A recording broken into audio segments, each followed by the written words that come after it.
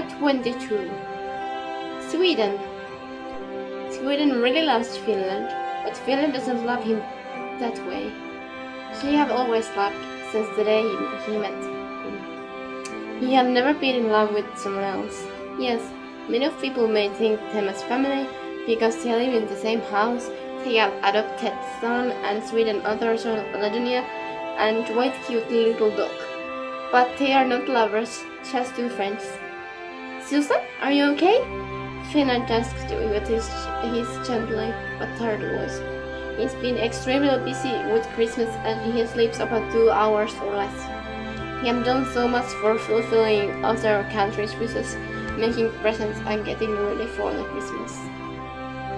He has very dark shadows under his purple bright eyes and he looks paler than normally.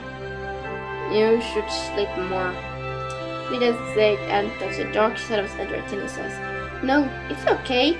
After Christmas I can sleep normally. Thanks for caring, he smiled. You look so worn off, Susan said and sighed heavily. Go to sleep now. But Susan, I'm not tired, Finn smiled and sat down next to Sweden. Sleep, he said stubbornly, took Finland with his arms and carried him to a bedroom. They have no same bedroom. There is a bedroom of his, Tino's and Sealand. Sealand and Ladonia have their own rooms too. Susan! Put me down! Finland blushed a little bit. So cute. Nay, he said and didn't put him down for teasing him a little bit. Susan, please! Finland looked with his puppy eyes, but Pavel didn't want to put him down. Finland's body is so slender but soft, his eyes so bright and beautiful, and his hair is so silky. You're beautiful, Finland, Sweden said and smiled a little bit. Finland shouted, but Sweden managed to calm him by putting him on the bed. Well, how does Norway do now?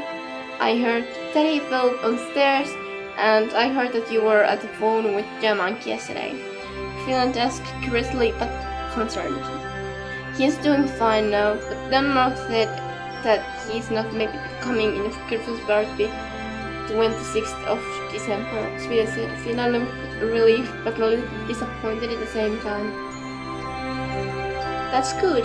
And next year again then, eh? He tried to smile but it looked a little bit forced. Yeah, Sweden said, but you should go to sleep now.